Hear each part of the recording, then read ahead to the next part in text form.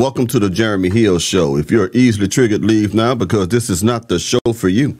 Now, what I'm going to talk about is how our modern day women are still disrespecting men by calling them sassy. And y'all know that list they put out a while back or whatever it is, a bunch of things that would make a woman consider a man to be sassy, which of course is very unrealistic and stupid in my most humble opinion. But we're going to dive into some of those things on their list. And it's for educational purposes. And one thing that makes a man sassy, according to today's modern day black woman, is the fact that that man knows how to cook. Yeah, that's the dumbest thing yet, ain't it? I'm trying to put this on this thing the right way, y'all. Give me a moment. Yeah, let's do it right there. All right. As I always say, let's get it. Okay, I keep seeing videos of some women finding it sassy or, you know, weird or abnormal for men to cook. What's wrong with men cooking? My father cooked. Not everything, but he could cook. He was raised on a farm. He knew how to take care of his family. He learned how to cook. It's a life. Let me go ahead and jump in that right quick and tell you what it is. These women are jealous of men, okay? When they see a man who knows how to cook and know his way in the kitchen, they know deep down, subconsciously and consciously, that that is something that a woman's supposed to know how to do.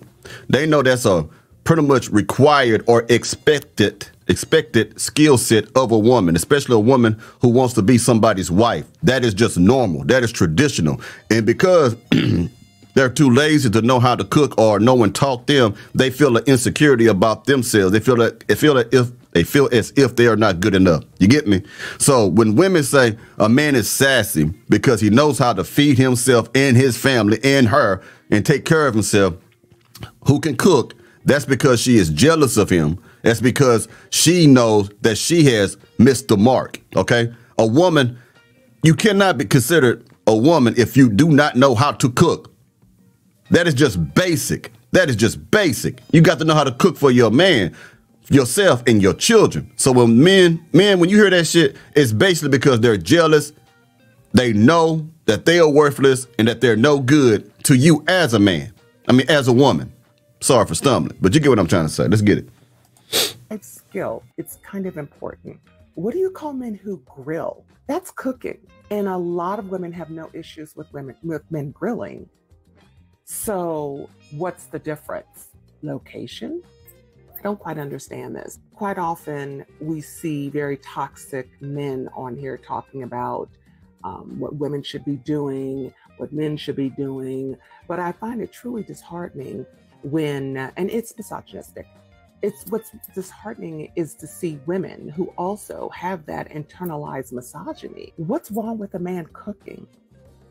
Some of the most famous chefs are men, which I kind of have a problem with that because it seems like it's more important or it's worthy of a title to be called a chef, but you can't cook in the kitchen. Anything a man can do that can make life easier for you, if he's your partner, if you have children, welcome it. Yeah. Exactly. It's just a bunch of immature women who say this stupid stuff, man. And put some more stuff on the screen of women saying the dumbest shit. These mustard back heifers, man. Let's get it. I'm looking for it. Hold on. Okay. This is it right here. Forgot to hit the mute on it. Let's get it. If you're unaware, we're in a sassy man apocalypse. For the women not being approached by men, it's not you, it's the men. And for the men, if the shoe don't fit, don't wear it.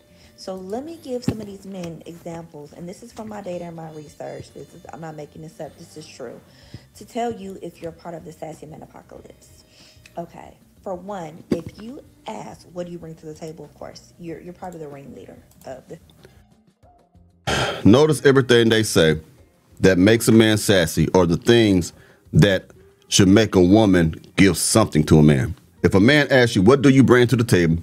What does he benefit from being with you? How do you contribute to our relationship? They will call you sassy. A woman who says that is someone who has absolutely nothing to bring to the relationship except trauma bonds, insecurities, other men's children, and sex. That's it. They don't have nothing else to really bring to a man that will make a man feel as if he got the right one, okay? These are the women who are lazy, They don't want to work for your attention. They don't want to work for anything in life other than, you know, stuff that benefits them. They are selfish, not selfless. They don't care about no one else but themselves. What do you bring to the table? How does this benefit me? How do you benefit me? What are you doing for me? Anything with me.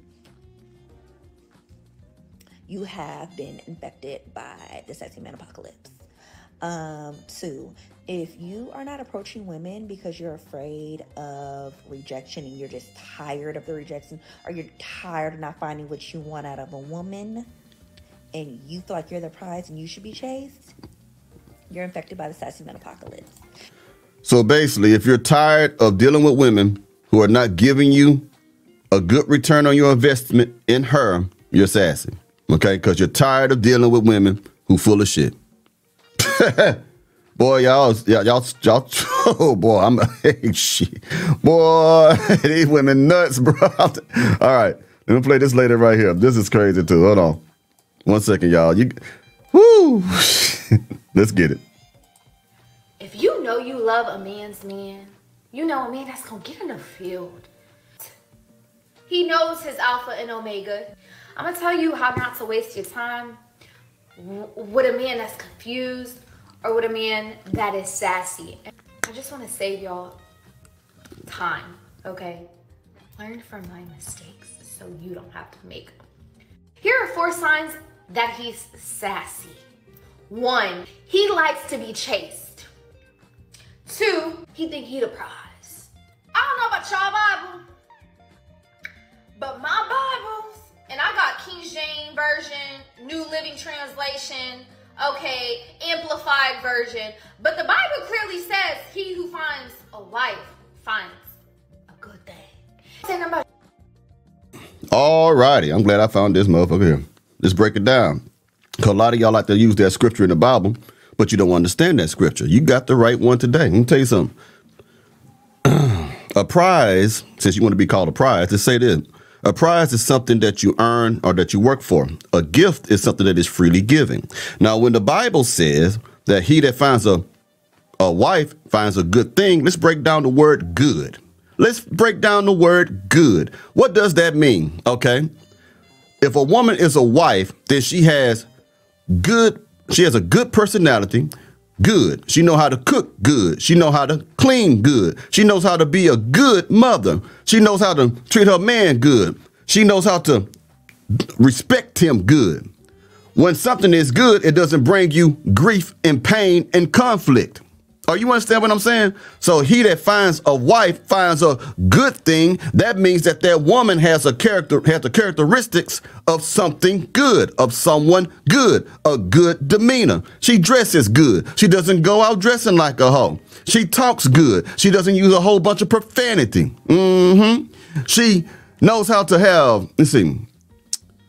She's good. I'm trying to think what else I can think about that. She's good as I'm sorry, y'all. She is good at honoring her man. She is good at knowing her place. She is good at being a subservient to that man. She's good at being feminine. So yeah, a man who finds a wife finds a good thing when she has those good qualities. But a lot of you don't have those good qualities. So if a man finds you and wifes you, he did not find a good thing. He found a hellraiser. He found the bad thing. So again, and also, let's say this, since you want to talk about the pride and you want to talk about your Bibles and your translations of the Bible, nowhere is it written in any of the books of the Apocrypha, in any of the Holy Scriptures, which is in the Holy Bible, nowhere is it written in the people who follow the laws of Moses, the Mosaic laws, which is in the Torah. Nowhere is it written in the Quran that a woman is a motherfucking prize. If it is, send it to me. But I'll tell you what is written is that women are supposed to be submissive to their men across the board. So miss me with that part of the scripture that you are using out of context. Okay? That you just try to justify your bad behavior because it ain't gonna work on Mr. Hill. Oh, I wish she would have came on my show for a live interview. I would have ripped this woman up to boy. Yeah, that's it. That's it. I had enough of this shit. Anyway, y'all, Y'all let me know what y'all think about it. Sorry about stumbling and stuff, but I just get tired. Y'all, I get tired of some of these things these women saying. And what's so sad about it, they truly believe the shit they saying. They are truly delusional. A man can't cook. I saw one thing where Glorilla, the rapper, said, if a man eat eggs, he's sassy. If he eat eggs, he's sassy. You know what? Let me see if I got it. Hold on. 'Cause I'm about to get off of here. But hold on for a second. I'm going to show that to you. I want to show you just how silly these women are. How they think so little of you. Make sure it's on your screen. 1 second. I got to play this. I just got to play it before I get out of here. I just got to. Hold on. Boom. Okay. Let's get it. Glorilla says if you eat eggs as a man, that makes you sassy. Glorilla says if you eat eggs as a man, that makes you sassy. Glorilla says if you eat eggs as a man, that makes you sassy. There it is. I proved it to you. You know, I don't just be making up shit. I be telling you the real shit. That's crazy, man. That is crazy, man. Well, anyway, y'all, I'm about to say enjoy your weekend. Boy, everyone got me ticked off. You know, y'all have a good one, man. Y'all be safe out there, man. I'll talk to y'all later. Yeah, take it easy now. You hear?